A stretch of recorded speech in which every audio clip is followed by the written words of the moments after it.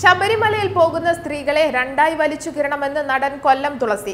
ചവറയിൽ നടന്ന ശബരിമല വിശ്വാസ സംരക്ഷണ ജാഥയിൽ സംസാരിക്കുന്നതിനിടെയാണ് നടന്റെ വിവാദ പരാമർശം. മല കയറാൻ വരുന്നവരെ രണ്ടായി വലിച്ചു കീറി ഒരു ഭാഗം ഡൽഹിയിലേക്കും മറ്റൊരു ഭാഗം മുഖ്യമന്ത്രിക്കും അയച്ചു കൊടുക്കണം. നിങ്ങൾ ആരും പോകില്ലെന്ന് എനിക്കറിയാം. കാരണം നിങ്ങൾ വിവരവും വിദ്യാഭ്യാസവും സംസ്കാരവും ഉള്ളവരാണ്.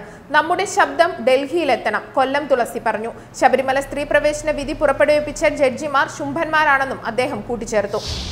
നിർത്തിവെച്ച ശബരിമല മേൽശാന്തി അഭിമുഖ പരീക്ഷ കോടതി നിർദ്ദേശത്തെ തുടർന്ന് പുനരാരംഭിച്ചു. അഭിമുഖം നടത്താനുള്ള ബോർഡിൽ തന്നെയും ഉൾപ്പെടുത്തണമെന്ന് കണ്ഠര് മോഹനരുടെ ആവശ്യത്തെ തുടർന്നായിരുന്നു അഭിമുഖ പരീക്ഷ നിർത്തിവെച്ചിരുന്നത്. എന്നാൽ നിലവിലെ രീതി തുടരാനുള്ള ഹൈക്കോടതി നിർദ്ദേശം വന്നതിനെ തുടർന്ന് പരീക്ഷ പുനരാരംഭിക്കുകയായിരുന്നു.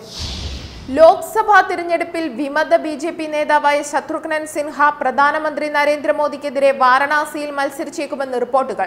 സമാജ്വാദി പാർട്ടി സ്ഥാനാർത്ഥിയായാണ് സിൻഹ മത്സരിക്കാൻ സാധ്യതയെന്നും റിപ്പോർട്ടുകൾ പറയുന്നു. തെരഞ്ഞെടുപ്പ് അടുക്കുന്നതോടെ മുൻ സിനിമാ താരം കൂടിയായ സിൻഹ BJP വിടുമെന്നും സ്ഥാനാർത്ഥിയായാൽ മോദിക്ക് വാരണാസി എളുപ്പമാകില്ലെന്നുമാണ് സമാജ്വാദി പാർട്ടി നേതാക്കൾ കണക്കുകൂട്ടുന്നത്. കഴിഞ്ഞ കുറച്ചുകാലമായി കടുത്ത മോദി വിമർശകനാണ് ശത്രുഘ്നൻ സിൻഹ.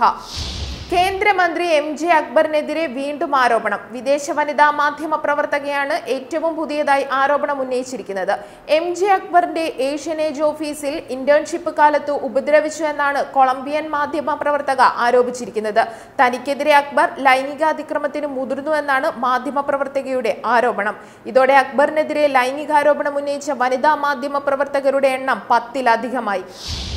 സംസ്ഥാനത്ത് മൈക്രോ ബ്രൂവറികൾ ആരംഭിക്കാൻ നിലവിലെ ചട്ടങ്ങളിൽ ഭേദഗതി വരുത്തണമെന്ന എക്സൈസ് കമ്മീഷണറുടെ റിപ്പോർട്ട്. സംസ്ഥാന സർക്കാരിന്റെ നിർദ്ദേശപ്രകാരം ബംഗളൂരുവിലെ മൈക്രോ ബ്രൂവറികളിൽ പഠനം നടത്തിയതിനു ശേഷമാണ് excise commissioner Rishiraj Singh report സമർപ്പിച്ചത്.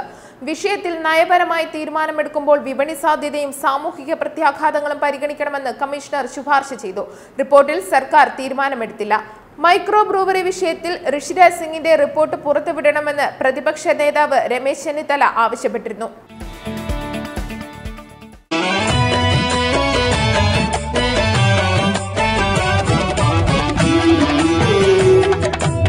സ്വർണ്ണ ചരിത്രത്തിന്റെ 101 വർഷങ്ങൾ ചുങ്കത്ത് ജ്വല്ലറി. അനുഭവം, അതാണ് സത്യം.